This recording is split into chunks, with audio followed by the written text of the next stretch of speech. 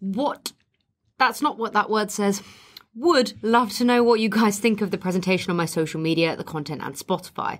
Also to see if you think things are on the right track and what things you think I should implement that would elevate it. Should we start with social media? Mm-hmm.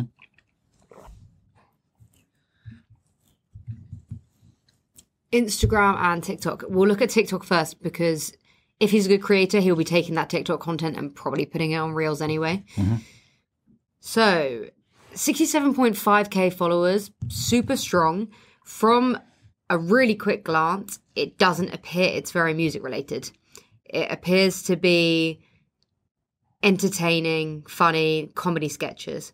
Nothing wrong with that. However, you will find that when you do post music stuff, it doesn't get great engagement because people aren't there for that. When you have a TikTok account, you need to have a consistent theme because if you get one viral video and the rest of the videos aren't fitting to that theme, people won't follow. But you clearly have a theme because people have followed you, but music is outside of that theme. So what you're going to find is you'll post that music-focused video, it doesn't get pushed out. So this account seems to be doing great. The consistency of views is very impressive. For the music, it's very hard. Considering your follower count, and then you've got there the 500,000 one. Yeah. I don't get the impression it's representing your music in the slightest. That is a dangerous strategy, isn't it? Because you can get views and you can get quality views, and people sometimes get enticed into the content that gets views for them rather than what is good for their long-term strategy.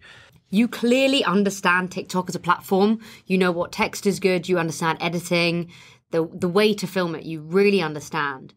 I would actually suggest having this account as your main account where potentially you're making money, potentially you're growing an audience in the comedy side of things. But I'd suggest making a music-focused one. So the exact same username, but with the word music afterwards, and make it music-focused. Because you can't expect to upload music content to this account and get results. You will get some people, just because they're a fan of you, moving across, but nothing massive at all. And it would be a waste of your audience to bin the account entirely. But it would also probably lose some respect from your existing audience if you started suddenly just posting music content. Could we look at the Spotify, please? Sure. Because I think that'll be very telling. We've got him a press feature from the membership. Oh, nice. Yeah. Congrats. Okay, streams are pretty good. Mm-hmm. Yeah, pretty good. I think conversion-wise, that's what I expected. The fact that you can get 500,000 views on a TikTok video, but without looking, I'm not entirely sure the streams are legitimate. I can't say without looking into them further. I would say that in my experience, the retro pop and 80s vibes tend to be real. Mm-hmm. Just in general research, because it's so niche that the fake people can't make as much money from it, so they tend not to go down that direction. Mm-hmm. But we can certainly have a look. Could we go to the About section as well? So the 1,000 monthly listeners. So London, Mexico City. You've had some great support from magazines, radio and everything. So the music clearly is good enough. I just think the musical brand assisting that isn't quite right.